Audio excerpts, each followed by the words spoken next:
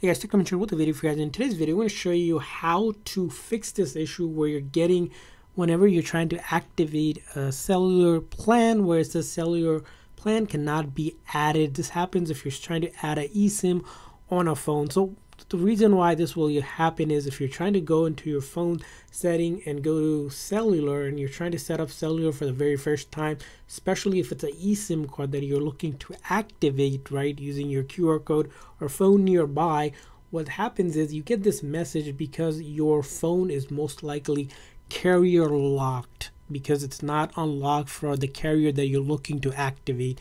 And in order to check if your phone is locked versus unlocked for carriers, you can do that by going to your settings and then you go to general and then about, and then if you go all the way down here under carrier lock section, if it says no SIM restriction, that means your iPhone is unlocked, which means you can activate it on any carrier.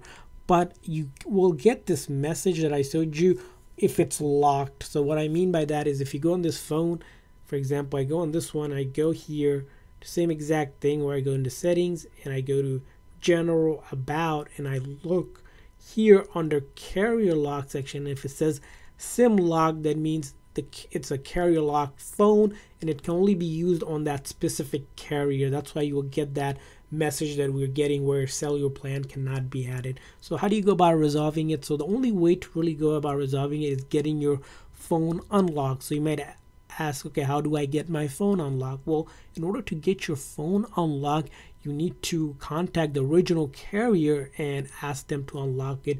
And generally they'll unlock it if A, the phone is paid off with them, and B, sometimes they'll make sure that your account is in good standing and you're the original owner, although some carriers will allow you to unlock the phone as long as it's paid off on their network. So in order to use another phone like eSIM, that's why this is being blocked, because your phone is SIM locked or locked to a certain carrier. So try to get it unlocked from the carrier, and once you do that, you should be able to add the SIM and get past this message and be able to use that phone.